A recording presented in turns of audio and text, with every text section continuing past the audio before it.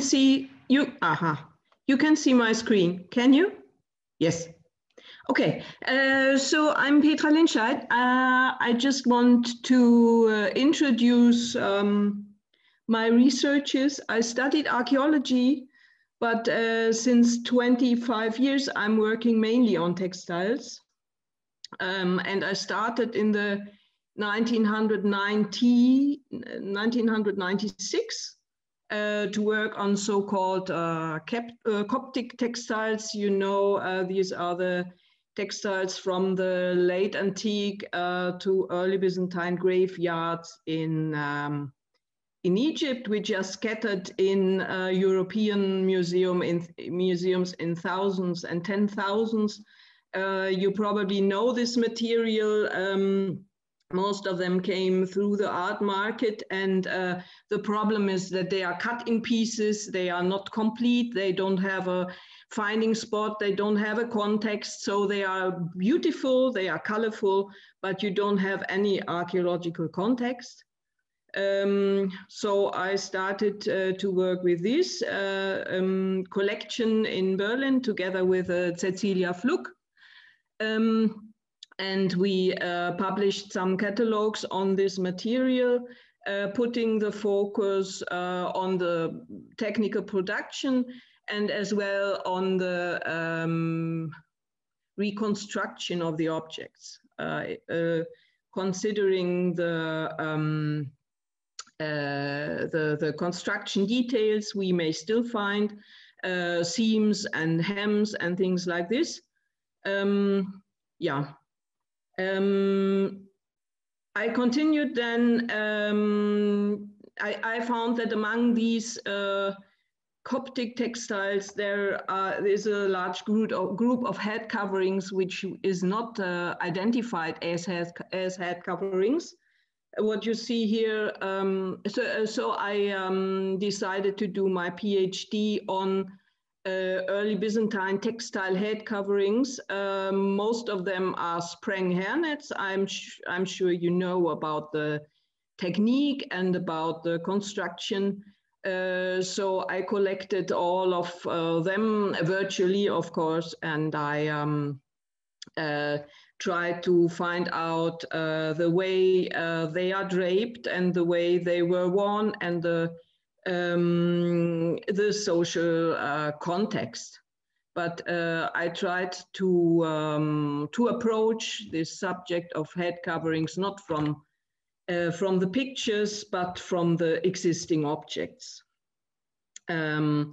So sprang hairnets were a part of my PhD, but not all. There is a wide range of woven head coverings as well. There are hoods. There are all kind of sewn in shape caps. But in fact, it was sprang was the major part. I wanted to point to the textiles from the Nile Valley Study Group, which is a group which formed in the 1996 or something like this, and which is holding a Biennale conference every second year in Antwerp. You can see at the bottom the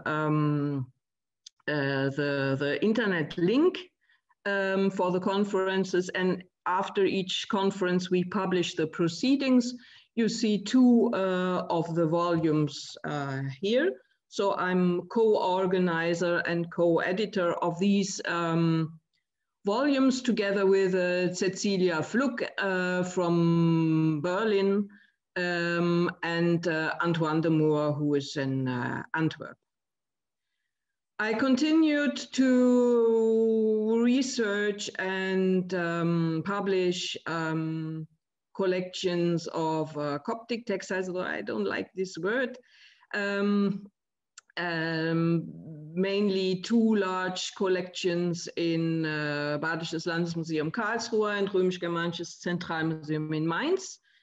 Two catalogs published in 2016 and 2017.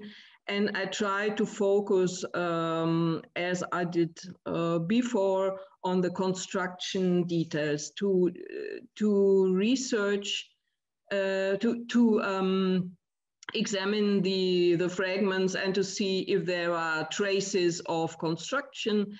For example, here on this, there is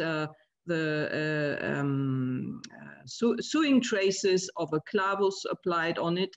This fragment here is part of a run and fell seam. This is an edge and it was folded 2 times.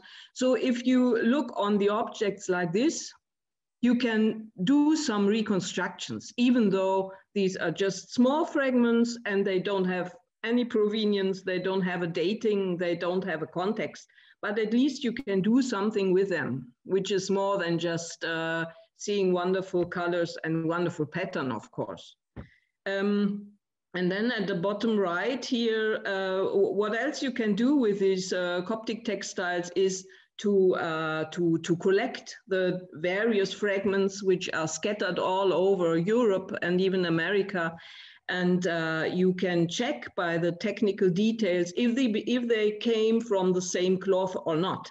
And if they come from the same cloth, you can try some kind of reconstruction of the original object. So you see, this is part of a taqueté weave, which are scattered in all these museums, one in Warsaw also. This is part of a hem. There are two fragments with a part of a neck slit. There are some remains of a clavus. So, and this is part of a side seam. So this is real fun. I mean, it is like a big puzzle you can do with these beautiful objects.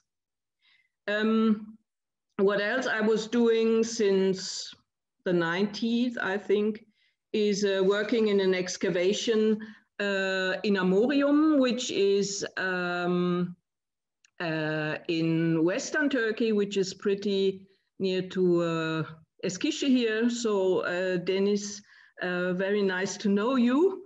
This was a British-American excavation, and they found in burials in the Lower City Church, they found a lot of textiles in 5 burials. The textiles date to the 9th to 11th century AD, and they are very good evidence for Middle Byzantine textiles, which are silk indeed,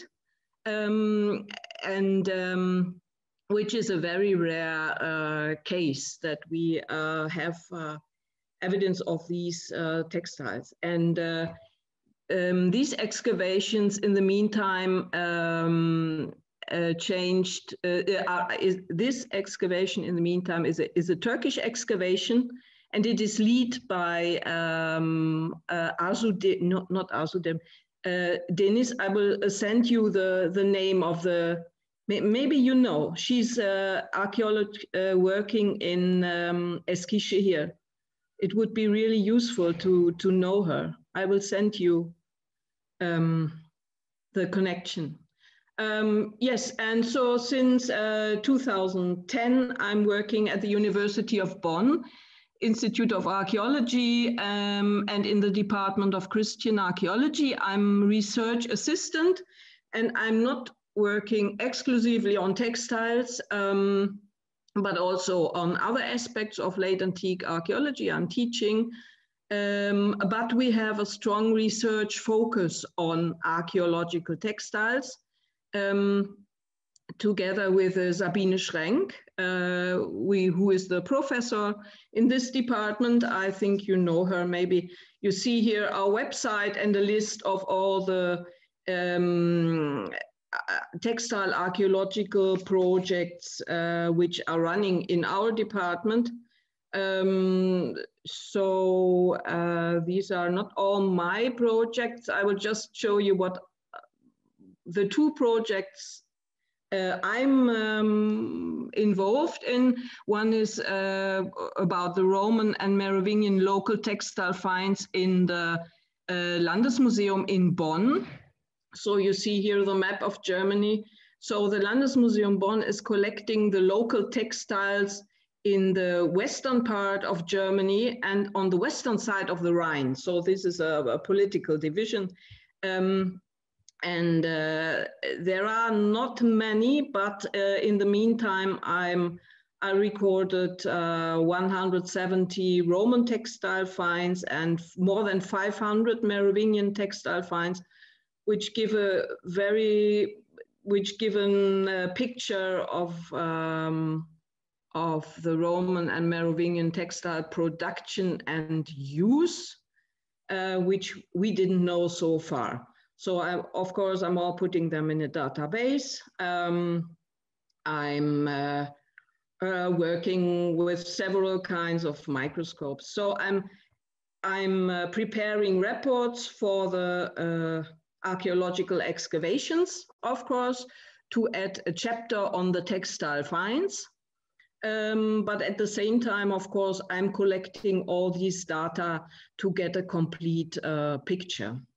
And the second project I'm working on is the textile archive of Hans-Jürgen Hund. Maybe you know his name. He was a conservator and director in the Römisch-Germanisches Zentralmuseum Mainz from 1970 to 1990. And in that time, he was one of the few scholars in Europe who did textile archaeology, who did textile conservation, textile recording, textile analysis. So during the 30 years of his practice, he recorded more than 3,000 textiles. And for each of his analyses, he prepared a record, and they made a photo and a drawing. And all these records he put into his archive. He sent the fragments back, but all the information is still in this archive, and only half of all these textiles are published so far. So what I'm doing is taking this information into a database and sorting it and evaluating it and putting it into a larger picture of European textiles. So the time frame covered by this archive, in fact, is Neolithic until Middle Ages. So it's an amount of data incredible. Yeah, so that's it. Thank you very much.